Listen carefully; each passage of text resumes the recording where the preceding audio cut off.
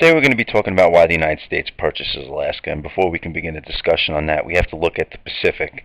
The United States, along with Secretary William Seward, wanted to dominate the Pacific. So if we go back to the beginning of the unit, as you recall, we wind up opening up trade with Japan in 1854 when President Millard Fillmore sent over Commodore Matthew Perry with a letter to the Japanese asking that they open up ports for trade. The Treaty of Kanagawa lets that happen, so they open up ports of trade. They also agreed to help out shipwrecked sailors. Also, under Seward, what he's going to wind up acquiring was Midway Island, and he's also going to wind up purchasing Alaska, which we'll get to in a moment. But when it comes to dominating the Pacific, other things that the United States do throughout this age of imperialism unit is they wind up annexing Hawaii. Annex, again, of course, meaning to add on. After the Spanish-American War, we're going to get control of the Philippines, we're going to get control of Guam, and then when we look at China, after the 1900 Boxer Rebellion, we wind up gaining a sphere of influence and power to trade in China. But let's talk about Alaska. When we look at Alaska, it doesn't seem like a popular destination for people to vacation, unless you're an outdoorsy type. But when we look at Alaska and why we wind up purchasing it in 1867, a lot was going on in 1867.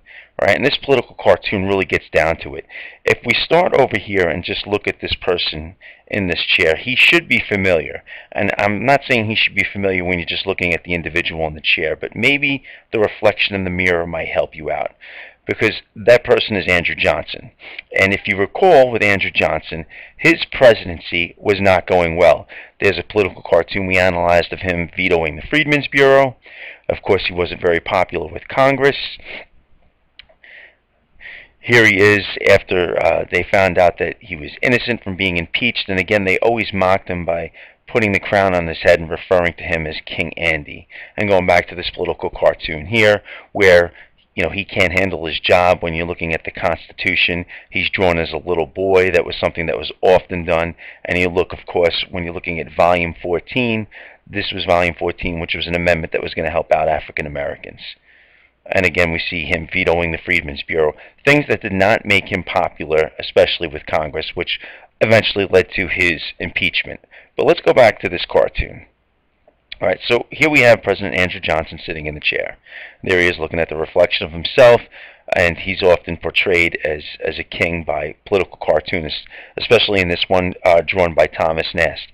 Right behind him is Secretary of State William Seward, and it's a little bit odd because this man is dressed as a woman, kind of serving as like a mommy here, rubbing this Russian salve on his head, which is a type of medicine. So what's going to be the cure here, which is what that word actually means, with all of the problems going on in Johnson's presidency, if the United States purchased Alaska, this would be a type of welcome distraction. Now, if you look in the background, we have some symbolism. The U.S. flags on these cold mountain peaks in Alaska. Of course, we have Uncle Sam running in snowshoes from a polar bear. And then right over here in the background, of course, this cartoonist is mocking it. They're saying one of the advantages, and they're showing this frozen tundra region. These are supposed to be Eskimos.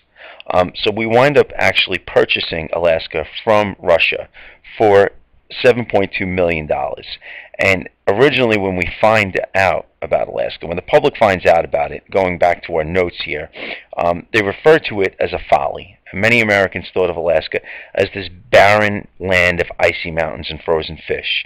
It was a complete joke. And when we look at Alaska and you think of this cold region, that's exactly what people have in their mind.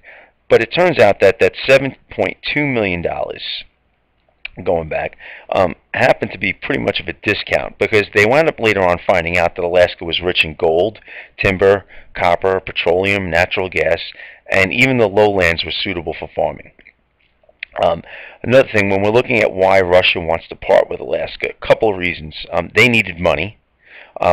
They felt that Alaska was too far for them to govern, so for them it was just an easy way to get rid of it. But it winds up becoming profitable to the United States in the end. Just a quick review of taking control of the Pacific. William Seward wanted the U.S. to dominate trade in the Pacific. One of them is going to be by annexing, adding on, or taking over areas such as Midway Island, as we just went over. Seward's going to help to buy Alaska from Russia for $7.2 million. Russia's going to want to get rid of it for a couple of reasons. They needed money. It was too far for them to govern. When we first buy it, it's deemed as a folly or a mistake. Many Americans thought of it as a wasteland, but then we later find out it's rich in a lot of things, such as gold, timber, copper, petroleum, and the lowlands are suitable for farming.